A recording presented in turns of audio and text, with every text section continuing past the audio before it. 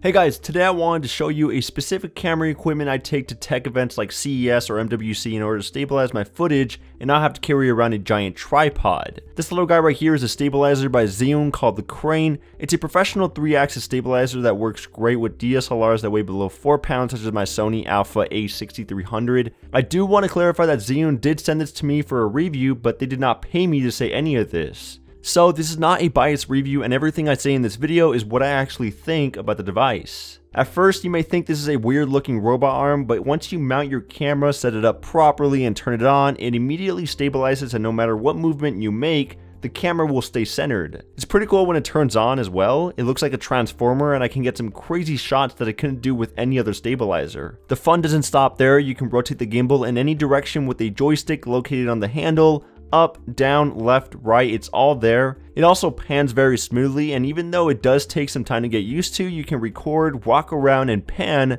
all at the same time. It even has an app for both Android and iOS called Zhiyun Assistant to get vital information such as the battery, controls, updates, and even the degrees of the 3 axes. Hop on over to the control section and you can choose between 3 different modes for the gimbal: follow, lock, and full. I mostly just use follow mode as the pan axis, which is the rotation from left to right, follows the movement of the gimbal, and the camera remains locked in tilt and roll to remain upright. It's great for recording a hands-on video live or something that moves around. I also use full mode when I need to grab a transitional shot such as the phone on a table or something that doesn't move at all and stays in place. Lock mode is like your manual mode. I don't really use this too often as I'm still in the loading process, but this could definitely be useful when I become a boss at this. I feel like everything has an app these days, and you can definitely use this without the app, but it just makes your life 10 times easier when operating this thing and gets you set up way faster. The design is also amazing. It's full on aluminum alloy, which feels premium in the hand. It's not very heavy, only weighing around 2 pounds, and it's very small, letting you carry this in a backpack or a customized case provided by Zhiyun when you purchase the Crane. I'm sure there's better stabilizers out there for professional shootings, and you may not be able to use a giant camera like the Red,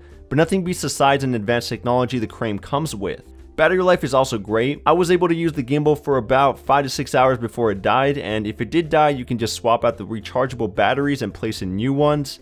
I didn't really have to worry about it dying while I was on the show floor or while I was recording live. It's very trustworthy. The reason I'm showing you this is maybe you're a serious YouTuber or professional photographer who's looking to record smooth videos with a gimbal that provides advanced features that no other competitor provides, but is still small enough to carry in a bag.